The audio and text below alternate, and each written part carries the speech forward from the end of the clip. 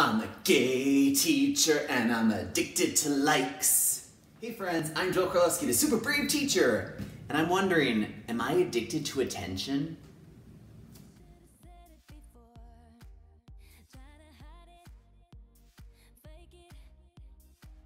So interestingly enough, this is the part of this video where I tell you, to like this video, share this video, get the word out that we, take 3. So this is the part of the video, interestingly enough, where I ask you to like this video, share this video, and get the word out about the super brave teacher, because every time you do, you tip Google and YouTube in a radically positive and accepting way for people like me, for LGBTQ plus teachers and students.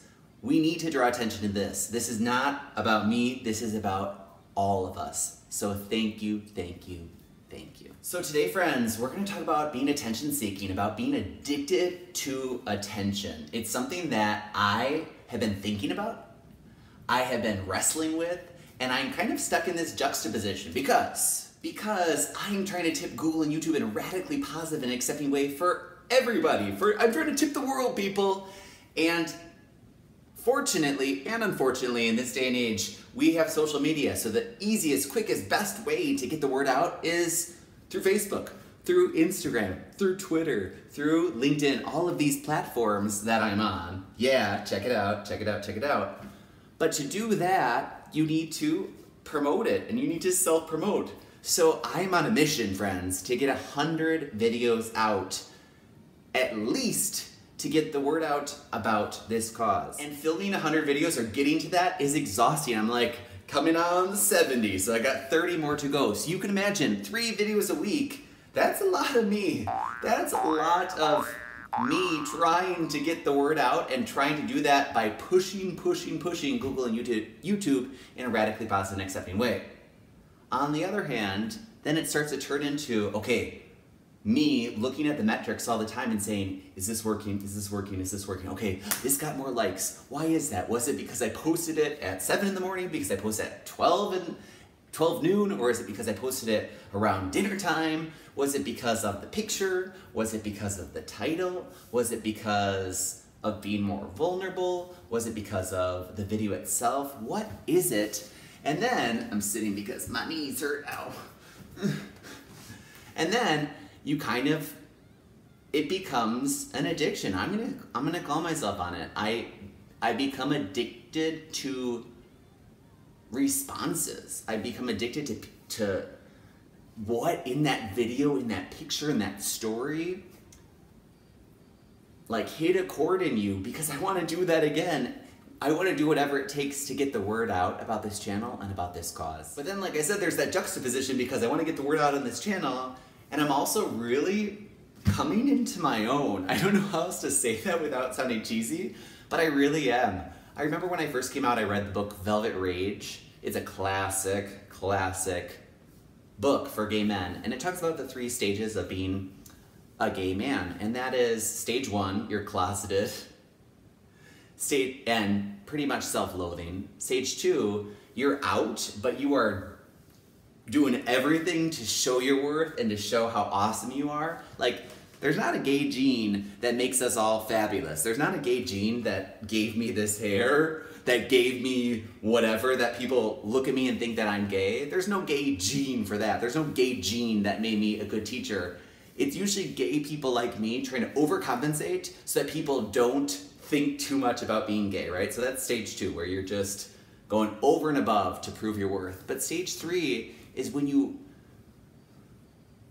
it's wonderful. Stage 3 is just when you just get to lean in to whoever you are and be okay with that and realize that, okay, I'm gonna be a rock star teacher, but not so that you approve me or validate me, because that's who I am. I'm not gonna pop my hair up so that you approve me or validate me. I'm gonna do that because I like to. I'm not gonna put on a tank top. We talk about tank tops enough on this channel because I need you to like it or validate it. It's because that's who I am and I like it and I validate it for myself. So I'm stuck in this juxtaposition, friends, where I wanna get the word out about this channel and I wanna do everything possible, and I feel like I'm not doing enough, to be honest. I feel like I'm looking at the results and I'm like, all this work for 10,000 views? Come on, Joel. Work harder, push harder. And then I was looking at my old YouTube channel when it first started out, and I'm doing way better than that did way back in the day, and now it has hundreds of thousands of views. So it's just sitting in that of, okay, I want to get the word out, but I also want to be my authentic self. How can I mirror the two and do all the things necessary to get the word out, but not overthink about getting attention? So what am I doing about it on my end? I'm gonna keep working for all of you. I'm gonna keep working for you, gay teachers, lesbian teachers, transgender teachers, bisexual teachers, queer teachers, and I'm gonna keep fighting and advocating for you. I'm gonna do whatever it takes to tip Google and YouTube in a radically positive and accepting way. And there's gonna be a time and a place for that, and I've been really intentional with making sure there's a specific time when I'm filming these videos, publishing them, and I'm on social media to do that. But then when I'm not, I am not. And I'm saying that so I can be held accountable publicly for that. Even on my phone, I have all my social media stuff in one folder that says, it's the You Are Enough folder, and it's on the second page.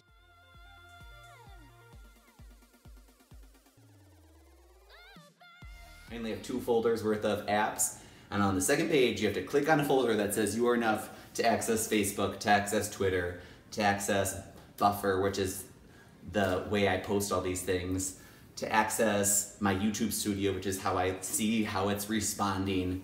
I have something separate. I completely keep myself separate from that, and I'm sharing that so you hold me accountable to that. So that's what I'm doing on my end, and I also ask you to continue to do what you're doing. I'm not putting this out there so you don't like these videos or you don't share them. On the contrary, like and share all the more. And thank you for that. It means so much. And I think it's time for me and for all of us to make sure that we're not just liking and sharing videos on platforms, but we're liking and sharing our stories face to face. So I'm also making sure that I'm having quality time with my husband, that I'm having quality, slow down, slow growth time with community and friends and church. I think that it's very important for all of us to realize, like, it's easy for me to scroll on Instagram and go like, thinking that, oh wait, that's enough, that's good enough for family and friends. I can only speak for myself, but it is not. I want to make sure that I am having fun and hanging out with people I love and who can actually love me and hold me accountable and hold me in a way that we can't do it, frankly, on social media. So I think it's doing both, slowing down enough to be like, you know what, I'm gonna put this out in the world and I'm gonna be okay either way. I'm gonna put this out there and I'm gonna do my part, little by little. Because when I looked at my goals for the entire year, for this year, you know what my biggest goal was? Slow growth. Slow growth. Yep. So it's kind of ironic that I'm like, why isn't this going faster? Why am I doing enough? When my goal this year that I knew I needed for myself was slow growth. So yeah, I'm working on my attention addiction. I'm working on it. I'm gonna keep holding myself accountable, keep holding me accountable. Thank you. Thank you for being you. Thank you for watching these videos. Thank you for hearing me once again ramble about this stuff, because it's important. It's important to get little bits of our stories out there. And like I've said before, if it has to start with me, it's gonna start with me, but it's not gonna end with me. I'm so excited for so many things happening in life, and I wanna hear what's going on with you. So leave comments below. Are you like me? Are you addicted to these social media apps and you're like, oh, I can't get off these things. Why are they like drawing me in? I'm not strong enough. I'm not strong enough. What is it going on in your life? Leave a comment below. I want to know. But I also want you to know that regardless of how many likes or shares or follows you have on any site or social media account, you are liked. Your story is worthy of being shared. And you are enough just being who you are. And I'm gonna say to myself, Joel, you are liked. Your story is worthy of being shared, whether it is or not. And you are enough just for being who you are. Bye, friends.